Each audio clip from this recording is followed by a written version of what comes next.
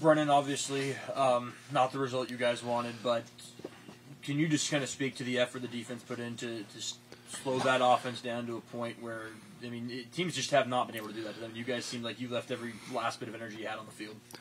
Yeah, I think Coach said it best. It was, they made one more play than us at the end of the day. I'm just so proud of my guys, the way we fought today, the energy we brought out there. To hold a high-powered offense like that to the last play of the game and leave it all to a field goal, I couldn't be more proud of the guys, and it stings. But for effort-wise, I can't be upset at that at all. When you guys get into the locker room, obviously, you're obviously one of the leaders. What did you kind of say to the team, or did you say something to the team kind of just after the game?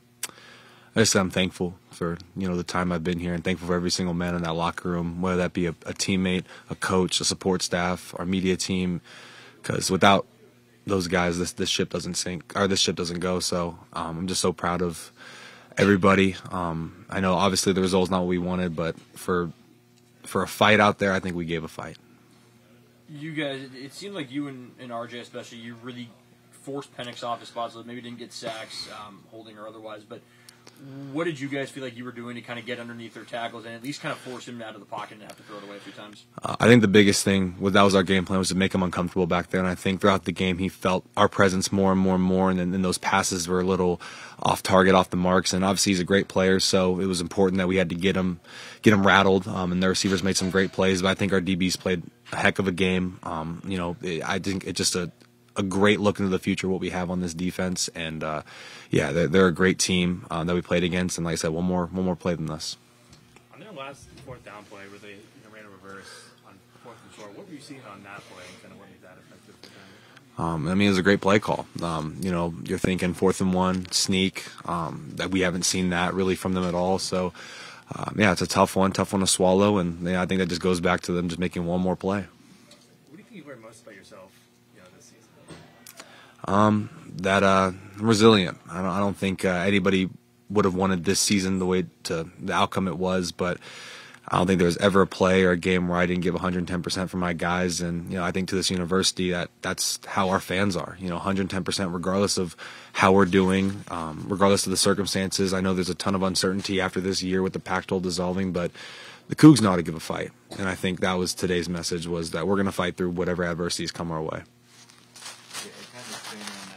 I think you had a sack on one of the last plays of the game. I mean, what was just your mindset playing in a game like this, like one of last game for you?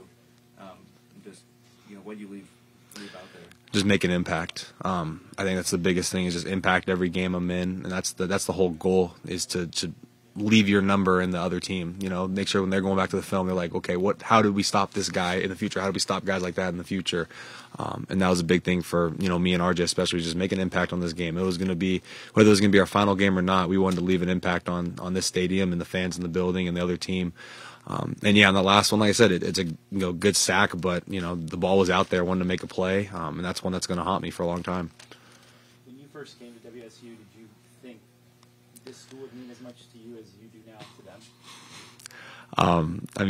I knew when I came here it was a special place, but nobody, and even myself, family-wise, would expect the impact that I've had on this school. And I'm just so thankful for the opportunities I've had to really leave my mark on this place, and I'm forever indebted to the Cougs. I'm always going to find my way back home. I'm always going to be around supporting the next generations of Cougs, and it's been an absolute blessing. I can only thank God and my family and everybody who's had a part in bringing me here for this opportunity and this journey it's been.